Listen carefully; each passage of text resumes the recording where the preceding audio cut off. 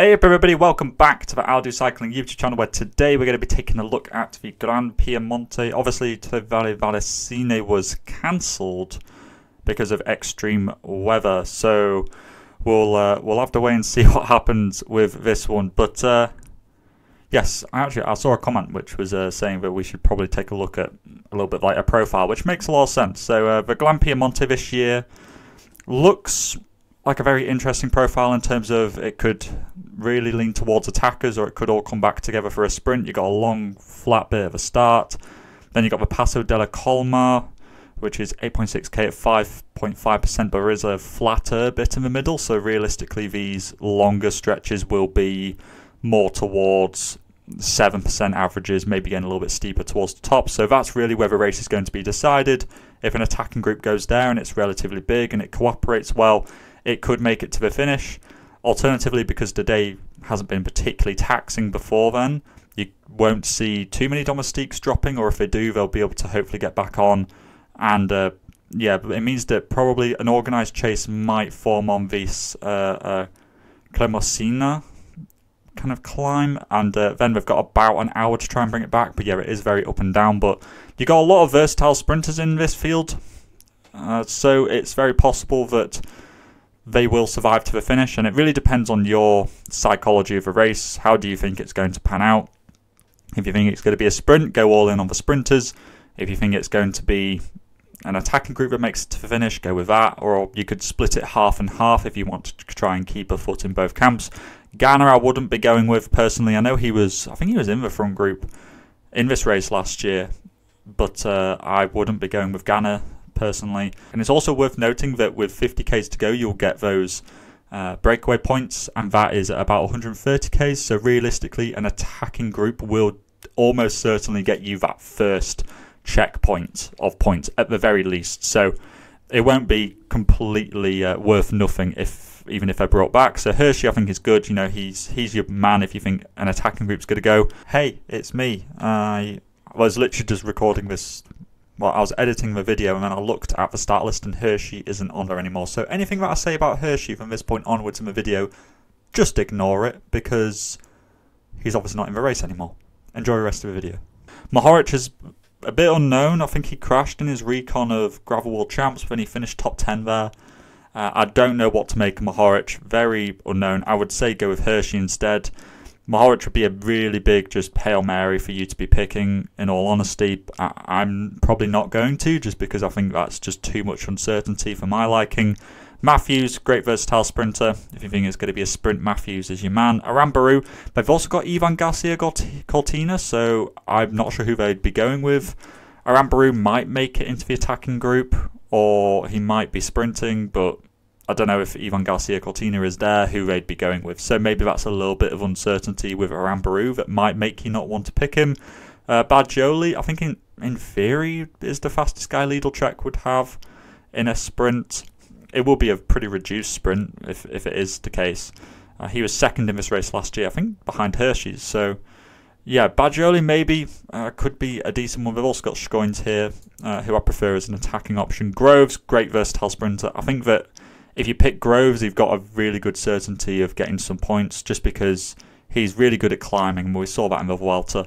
And if he's probably going to make it over that climb not too far behind the attackers, like maybe a minute or two in arrears. So I would say Groves is a very good one to be going with, probably the fastest and kind of most safe sprinter to be picking. Trentin, yeah, I think he could do either. He could maybe go with an attacking group, or I reckon he'd probably get dropped a little bit. So my expectation is that he's more of a sprinter, but he's not the fastest sprinter, so probably a top 10 candidate. Velens, I don't know. In theory, Velens could be a good pick, but I think they'll just be working for Hershey. But maybe Velens could make it into that front group. These 18 credit guys, none of them are particularly good. 16s, Bardet in an attacking group. Very good option. You got Ivan Garcia Cortina, as I mentioned earlier. Mollema could make that attacking group. Tobias Haaland Johannesson could make that attacking group. Schoins will almost certainly be trying to go with Hershey as well. And if those can, if you get Schoins and Mollema and Hershey and you know, Bardet in that front group, are they going to be able to, you know, are the likes of Jake Walula and Alpecin de Koenig going to be able to bring that back? I don't know. They might not be able to. Corbin Strong, good sprinter for you to be picking as well, if you think it's going to be a sprint. The 14s, Astana, then we've got Ballerini, we've got Cantor, we've got Case Ball as well, who did good in Paris-Tours the other day. In theory, they'd be going for Cantor. I think this is probably a little bit too hard for him, though, personally. So I don't know who they'd be going with. Vandenberg, good versatile sprinter to be picking as well. He's just like Michael Matthews, just kind of like just a little bit below in terms of kind of quality. Albanese, absolutely, you know, pretty safe option to be going with in the Italian races. And Stan van Tricht, possibly, you know. Will Lightning strike twice? Will he be able to make it into this front group? It wouldn't surprise me. You know, like I said in Valle Vallecine, that win at Coppa Bernocchi, you know, that's not a fluke. That happened on merit. So Van Tricht is definitely not to be looked over. And then the 10s, like I mentioned, Case Ball. You've got maybe the marker as well, might make that attacking group. Or if not, maybe he'll be sprinting. The marker's a weird one. If he doesn't make that attacking group, he won't really be doing all of too much. The 8s, you've got Balloncini, could be the fastest rider for UAE if it came back to a sprint, but I'm not sure, it might be a little bit too hard for him. Bassato was top 10 the other day at whichever race it was. He came top 10. He's obviously a very fast finisher. Tobias Lund Andresen looked very good in the, was it the Tour of Croatia, the Crow race? He was very good. They've also got Bittner here though, so a little bit uncertain as to who they'd be sprinting for. Rob Stannard. Bahrain could be sprinting for like 3 different people, but Rob Stannard, I think, could be a top 10 for sure, if it was a sprint.